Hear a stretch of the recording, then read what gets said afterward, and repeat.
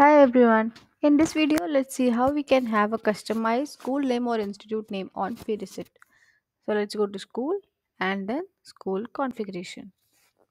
Here you need to go to PG configuration and now edit your payment gateway. Okay, now here enter your desired name in custom school name, and this payment gateway should be active and default, otherwise it should be attached with the fee template. Now click on update, and when you collect the fees, the desired school name or institute name will be printed on the fee receipt.